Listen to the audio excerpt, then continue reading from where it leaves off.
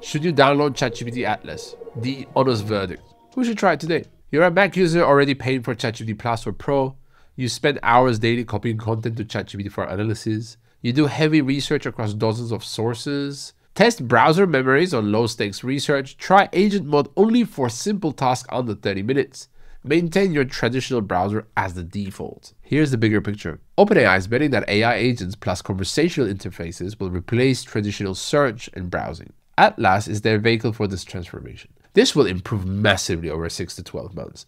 Early adopters gain familiarity with AI-augmented workflows before competitors. For your business, monitor closely, test selectively, prepare to adapt. Atlas isn't ready to replace Chrome, but it's showing us what browsing could look like in 2 to 3 years. That alone makes it worth understanding. Drop a comment with what AI tool you want me to review next.